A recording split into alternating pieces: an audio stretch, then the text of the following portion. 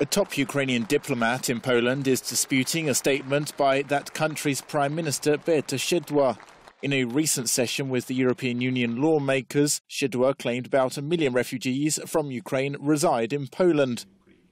It was a comment challenged by Deshchytsia, Ukraine's top envoy to Warsaw. In an interview with Ukrainian news agency Ukrinform, he said, "In fact, there are no refugees from Ukraine in Poland. There are perhaps up to 1 million people, Ukrainian workers, who came and are here legally, who hold jobs and fill vacancies that became free after millions of Poles went abroad in search of better jobs." Deshchytsia speculates that the Polish government is using Ukraine as a counter-argument to accept more migrants from the Middle East.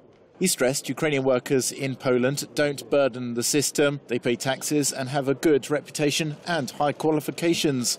According to the Polish Migration Service, only 2 Ukrainians received refugee status last year, despite over 1 million being displaced by war in eastern Ukraine.